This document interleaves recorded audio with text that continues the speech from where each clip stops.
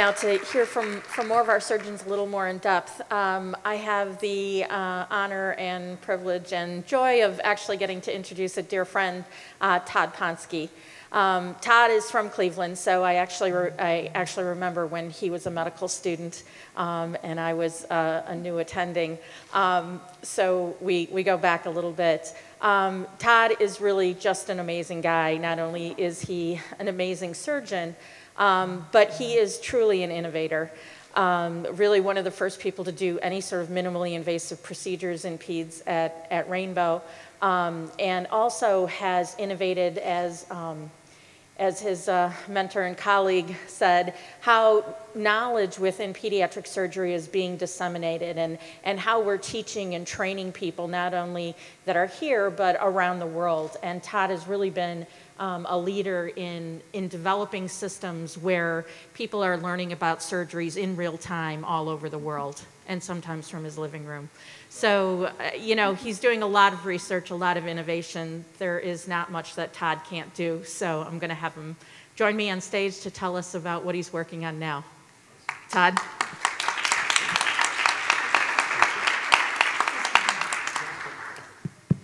All right.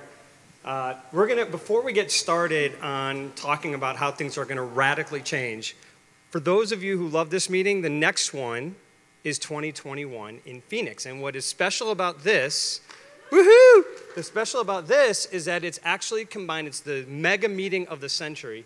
It is combined with the two largest pediatric surgical societies that are finally coming together. So we need surgeons involved in this society. We need surgeons involved in innovation. And so this will be a week-long mega meeting of surgery and innovation. All right, here we go.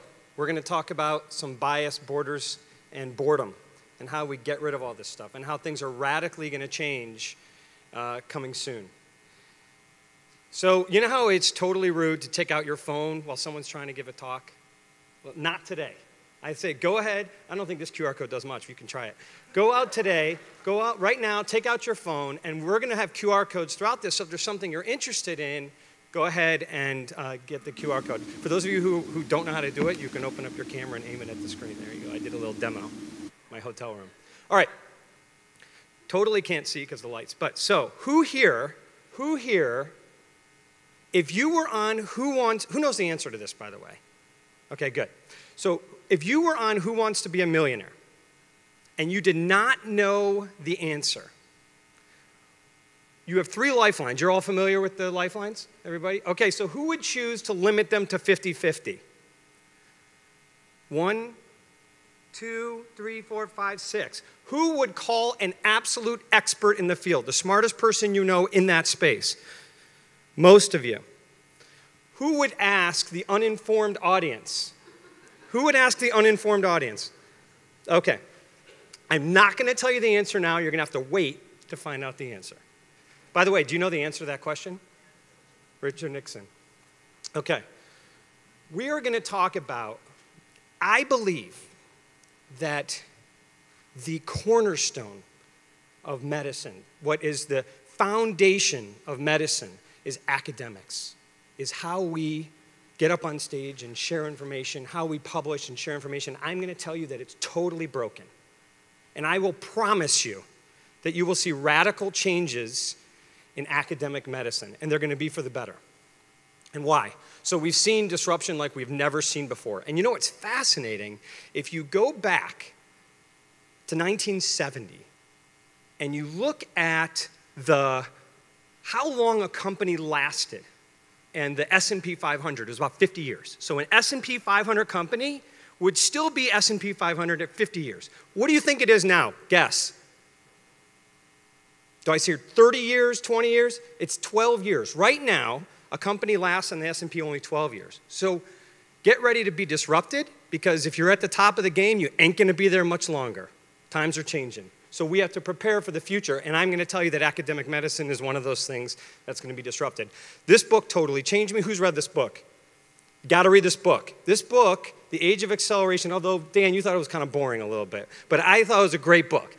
Thomas Friedman, he talks about why are things so rapidly changing now? Why are there companies that are top of their game crashing overnight? It's because things are accelerating at a speed we've never seen before. We keep hearing about Moore's Law and the doubling of computing power. Everything is doubling. So the game has completely changed to what we were used to before. And one of the most disrupted industries is the publishing industry. We look at magazines. Look what's happened to magazine sales in the UK. Let's talk about the publishing newspapers. This was the rise of newspapers into a mega billion. It was peaked at like $70 billion. And then one day, the internet came out, Google comes out, and it tanked. That's the newspaper industry. But you know what's fascinating about this graph? They tried to recover. They said, oh, well, we can copy. We'll wait and see what someone else does. Let's copy Google. And that didn't quite work out. You can't react anymore like you used to be able to. If you're not ahead of the curve, you're out. You're out. So if newspapers and magazines have been disrupted, why won't academic publishing get disrupted as well? And I will tell you, I promise you, it will look completely different in a very short period of time from now. How we share information around the world will change. So I would say that if you ask me what's the purpose of academic medicine, at least this is what I would say, that the purpose of academic medicine is to disseminate knowledge around the world. That's my definition. That's why we do it. There's a lot of other side benefits. That's a purpose. And I would say that how are we doing with disseminating knowledge around the world? And I would say we completely suck. It's terrible. We think it's great because we're in these first world countries, but in the developing nations, it's not the same. And I would say to you that in 2019, I get that there are disparities in care. I get it. There's financial disparities. I get that they might not be able to afford the robot. But I would say to you that we should all believe, at least I do, that it is completely unacceptable that in 2019 there's disparities in knowledge. How the hell can there be disparities in knowledge in 2019? Big disparities in knowledge. It's because of money and access. Here's another problem with academic medicine. Right now, as we speak, there is someone in some country somewhere giving the most incredible lecture, and none of us will ever hear it. We're in silos, giving lectures all independently. You only know what country you're in. You hear what's talked about in your region, and you don't know anything else that's going on in the world. And here's the biggest problem. This is the one we're going to talk about. We've been hearing Moore's Law and everything doubling.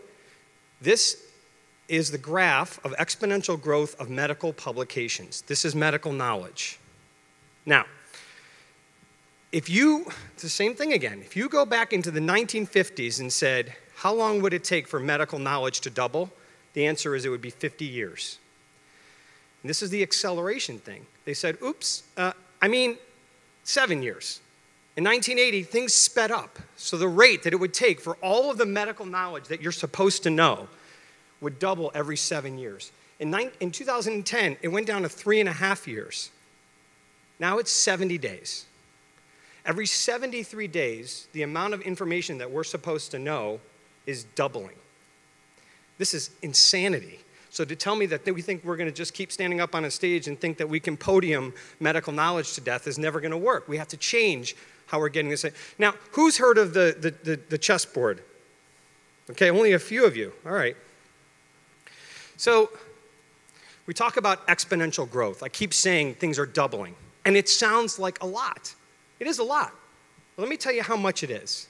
So once upon a time, this man invents a chessboard, and he takes the chessboard to the king, and he shows the king of India the chessboard, and the king says, this is the most amazing game I've ever seen in my whole life. What can I do to repay you? And the man says, I'm very simple. All I want is rice. And he says, okay, how much rice do you want? And he says, well, let's play a game. Let's put 1 grain of rice on the first square and keep doubling it. 2, and then 4, and then 8, and double it, and I'll take it home. And the king says, no problem. And he starts doubling the rice, and he realizes he gets to the second row, it's becoming a problem because one big number becomes a huge number. And then eventually the whole room of the palace starts to fill up with rice. Then the entire palace fills up with rice. And then the entire country of India fills up with 3 feet of rice. That's the power of doubling. And that's what we are in right now. We are experiencing the age of acceleration, the power of doubling. By the way, 18 quintillion pieces of rice, if you were counting. So what's happening now is because there's so much publications, there's so much knowledge that a good paper, a Sentinel article, is completely hidden by all the other stuff that everyone else is publishing. so you can't find what's important. When doctors from 30 years ago finished their career, beginning and end of their career, they were able to handle the new publications. They were able to keep up. But this is us now. Big difference. We're on the second half of the chessboard. It is impossible for us to keep up. So how will digital solve this? How are we going to get this into people's heads? Here's the answer. It's going to take a couple minutes. We're going to load pediatric surgery into your brain in the morning, and you'll be good. Not that far from truth, by the way. Neuralace, Elon Musk's new company. We're not that far from this, but this we're not quite there yet. So we got to think of something else. So I see Anthony over there. Anthony, you changed me big time. Last year, you showed me a book. So this is how we get information now. Would you all agree that it's textbooks, medical societies, and journals? This is how we get knowledge. And I would tell you that there's 3 new ways we're going to get knowledge. Anthony, you showed me this book. It was a huge... What this book said is that the 3 biggest influences in the future, in the digital world in the future, will be machines, platforms, and crowds. What do I mean by that? Machine learning, we've been hearing about that. Platforms, how do we share information? Not just the standard ways of doing it, but thinking of new platforms, digital platforms, and the crowd. So let's talk about machines, machine learning. How can we use machine learning to address this problem of overabundance of information? What if we could create a machine learning filter that could use natural language processing to filter out, because that's what an editorial board does. They look at words. They look at the relationship of words. Why can't the machine learn to do this? So we're, in Cincinnati, we're working on an algorithm to try to decipher quality. And we're going to validate that against editorial boards. Whether that's not a good validation, I don't know. But we're going to try to create an NLP algorithm to help filter through and tell us what we should be paying attention to. Now we're going to move into the crowd. So, if you guessed 50-50, 50%. If you guessed phone a friend, an absolute expert, you'd be right 66% of the time. If you ask the uninformed audience, who know nothing, you're going to be right 91% of the time. The crowd is always smarter than the core of experts. Holy crap. That is totally different than everything else that we've been taught, right? We rely on the core of the experts always. And what I've learned, what we have to understand is that we have to be better at embracing the crowd. So Francis Galton did an experiment. He took an ox to the state fair, and he asked 800 people the weight of the ox. And they said, it's 1,197 pounds. I mean, we're talking 6-year-old kids up to 90-year-old men. We have everything you can imagine. Absolutely no knowledge about oxes. They guessed 1,198. This experiment was just repeated 2 years ago, the exact same results, except it was 2 pounds off. The crowd is brilliant, and we are not very good at using the crowd. This is how we're going to get to truth and knowledge in the future. So let's talk about the crowd. So how is the crowd used right now? So there are 5 billion videos on YouTube, yet I guarantee you in this room, some of us have seen the same videos. Now, how is that possible? 5 billion videos and some of us have seen. It's because of the crowd. It's because we rely on the crowd to tell us what's good. No. That's a good question about how do you determine what's good, but we rely on the crowd to rise stuff to the top. And can this be applied to how we decide what information? Do we need editorial boards anymore? Let's look at what happens. The people writing the paper don't want to get paid. They just want to share their knowledge with the world. And the people reading the papers, they just want information. So you have someone who writes something and wants the world to see it, and you have everyone who wants it. And we used to have publishing companies because we needed to have them printed. We had to have them put in bound and then distributed. But we don't need either of those anymore. Why do we need publishing companies? Anyone here from a publishing company? We don't need publishing companies anymore. Why can't we rely on this? Well, actually, it's happening. It's really happening. Has anyone heard of SSRN? The Social Science Research Network. This is not medicine, it's a little bit of medicine, but this is the pre-peer review database where people can submit their papers and let the crowd read them and edit them and move things up to good or bad and rise to the top. Maybe we don't even, this is working already in social sciences. Why can't we do the same thing in medicine? Let the crowd edit and decide what's good. So this is why I think the crowd will disrupt medical publishing. If you look at the music industry, over time, this is how it works. They make an album. It's got like 10 songs on it, right? And they had all these different methods of sending it out over time. So there was vinyl and cassettes and compact discs. But over time, the music industry was rising until one day, Napster came along. And look what happened to the music industry. It tanked. The music industry tanked because they weren't prepared for the digital disruption of music. They're recovering now because they're realizing about Spotify and subscription services. They're learning. Okay, so this is a lot of parallels to medical publishing. Has anyone heard of Sci-Hub? This is our Napster. Sci-Hub is an open database of pretty much every single paper. It is there. And guess what? I was talking to Elsevier and someone from Springer. They can't stop it. Welcome to Napster. How do they not see the writing on the wall? We have people that are trying to get their stuff out, people that are trying to get it, and no one cares about getting paid, and we have a place for it to be distributed. I'm telling you, I believe that everything is going to change. It's going to be very much like YouTube. And there's one more thing that the crowd will solve. So every year, we do a lot of courses. And someone pointed something out to me about the faculty of my course. Do you notice anything about the faculty of my course? They're all white men.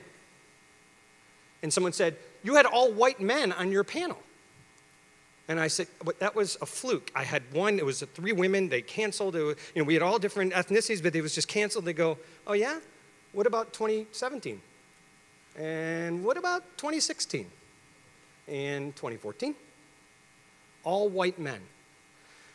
I was like, oh my God, I cannot believe it's totally true. I'm completely biased. So my fellows put me to the test because I said there's no way I am biased. So we took a test. So about a few weeks ago, we did the annual update course. And what a lot of people noticed is that my faculty for the past couple of years have been mostly white men. It was explained to me that this may be something called unconscious bias. This is the idea that men and women subconsciously have a bias towards white men. So I was challenged by my research fellows, Ray Hankey and Alex Kassar, to take a quiz to see if I'm truly biased or not. So we're going to go ahead and take the test, and we'll look at the results. Done. I cannot believe that. So the question here is, what is everyone else out there? So why will digital solve this? We did a little test. We chose the nominating committee for our organization, then we let digital try to choose the nominating committee. It was the most diverse selection of people because the answer to unconscious bias is not trying to mandate different people in different positions. It's removing the system that we've been using to decide who's what and what's what. And we have to, using digital might be a great way to end bias. Now we're going to get into the final thing, which is platform. These are the 2 ways that we get information out. We publish our Podium. I want to argue that we should be using more digital platforms. And when you look at, I learn everything from my kids. What is it about how they get information? The younger crowd is getting information from digital videos, from music, and they're entertaining.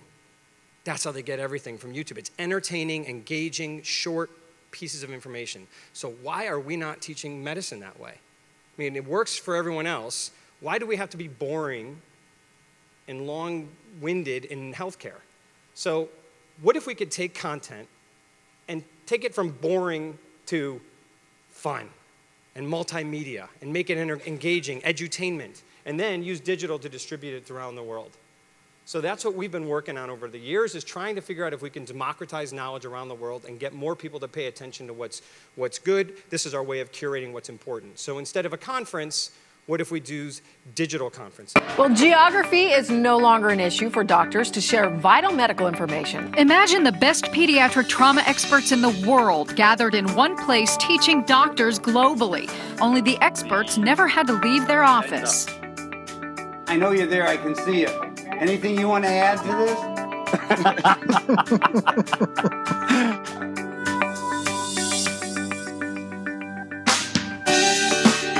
Now that's obviously going to be a bit of a selection bias, and 60% of... And those work very, very well. And if you give them a little bit of time to set... So after you put the get strap yeah. My experience has been these babies are all mostly 2 kilos or smaller. Patient's a little jaundice, and I'm not sure if you guys can see the eyes, but it's clearly icteric. But the leiomyoma is very different. But see, as a pathologist, you diagnose everything later. So the question is, okay, how do we diagnose it before we do the operation? Wow, I did not know that. Mark the time. Right now, 3:45 p.m. I have changed my practice. Okay. So, Jim, I've never seen this trick of grabbing the tip of the Foley to set up each urethral bite. It works well. You do it all the time? Yeah. I do. Ever since I was a little boy. So, I'm cutting it short. There are 5 hospitals right now that have come together each year to create conferences completely digital. We worked with NBC to figure out how to make it fun and exciting and entertaining. You all right? Sorry. We worked with NBC to try to make it fun, entertaining, and engaging. And we now have 3,000 people that watch these, and they're pretty exciting. Instead of journal articles, we can use now digital media, so we try to curate the best stuff into the form of video.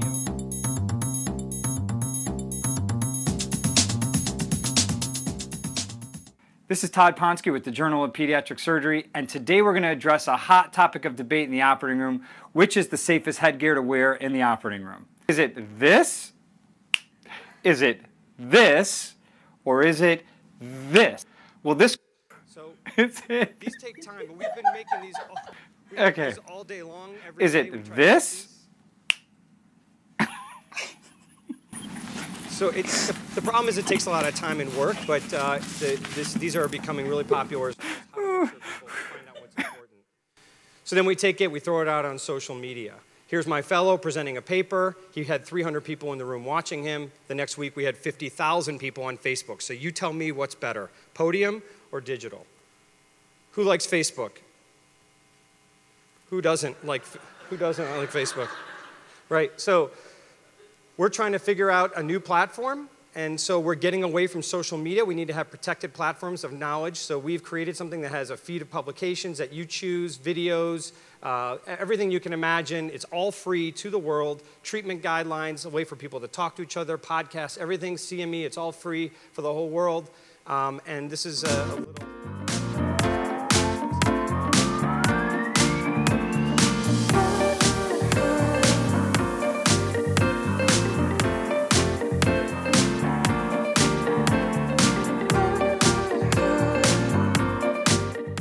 able to stabilize and actually correct it. Last year we published in Science Translational Medicine. What do you do with a 100-day-old infant that presents? It's a very familiar question, to be honest.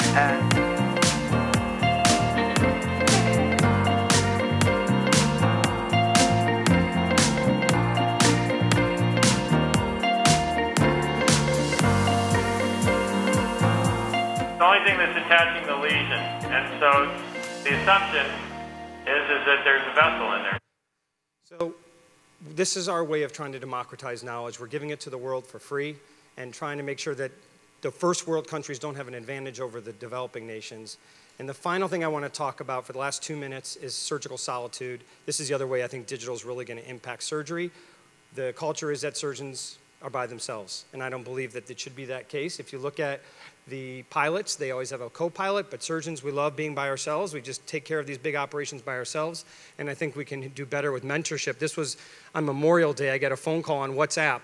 The guy, Santiago, Chile, is calling us and saying, we're having a tough case. Can you give us some suggestions?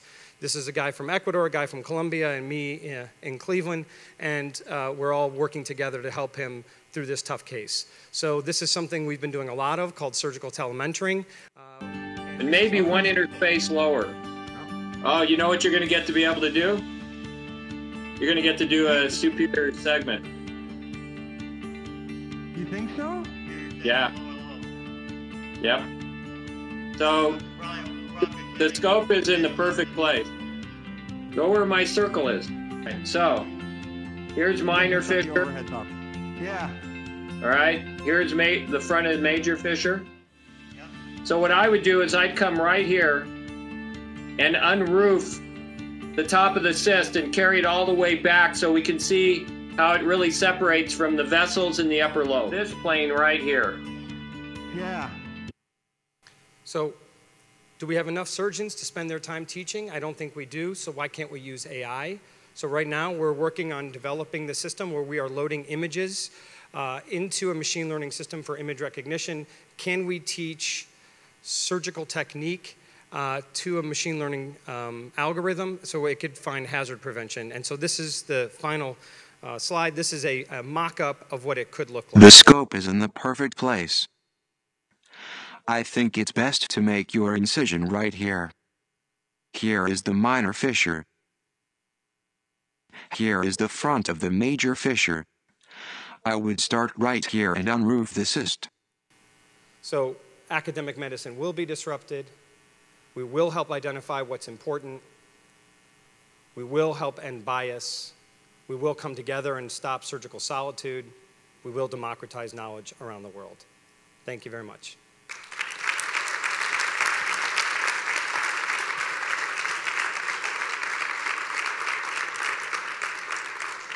Thank you. Oh, yep. Do we have time? Sure. Sure. Okay. Yeah.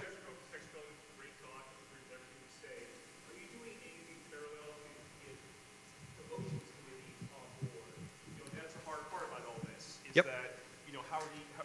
How these guys going? How are academicians going to get promoted in that new system? And I agree that everything you say should happen, but how's the promotion scheme going to catch up to that? Okay, so I'm going to ask you a question right back to you. Okay, so you get urology fellows coming to Texas. Yes. Now, be honest with me.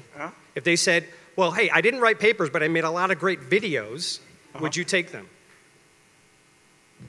Probably not at this point. Right. So even us who are promoting this, we still have the same bias, right? So I think we have a far way to go. We are writing a paper this year called the Modern Day CV, and that we have to realize that what is quality publications. Dan, what's your choice? Would you like someone who's done videos at Cincinnati Children's? That's not the way you evaluate either. So I think we have a long way to go. I think we need to figure out how to put value to a non-traditional publication. We have something called Figshare where you can put a DOI to anything. So we put DOIs to our videos, to our podcasts. I think over time we're going to start seeing different looking curriculum vitaes and different promoting committees that will look at different standards. But it's a long way to go. Yes, sir.